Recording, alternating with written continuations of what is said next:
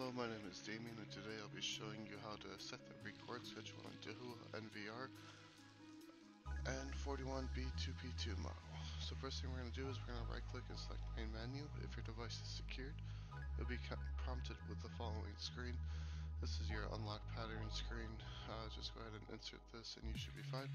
As you see, I'm kind of messing up, but we'll get it. Alright, now that we're finally at the main menu, the option we are selecting is storage.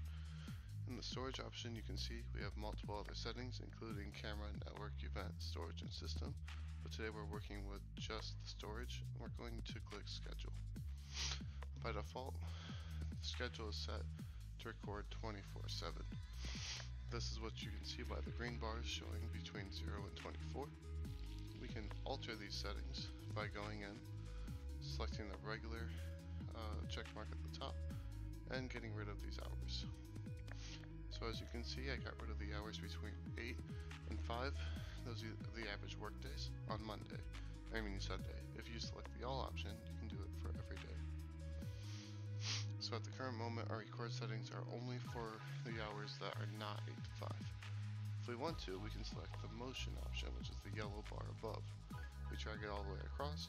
We are now recording motion 24/7, as well as recording regularly between the hours of 12 and 7 and 6 to 12. And then we're recording motionally on 8 to 5. This makes it so we have constant recording, but on worked hours we only do it through motion. If you want to get rid of all of it, recording in general, and just have live view, you can select it and drag and get rid of all the times. The other option we have is record. This is where you'll set which stream you'll be recording on each device. By using the mainstream all option, you can set it for every camera. Notice how you can't select substream 1 and substream 2. You can only select between the two. Alright, thank you for watching this video on how to set the Dahua NVR record settings. I appreciate it, and I'll see you next time.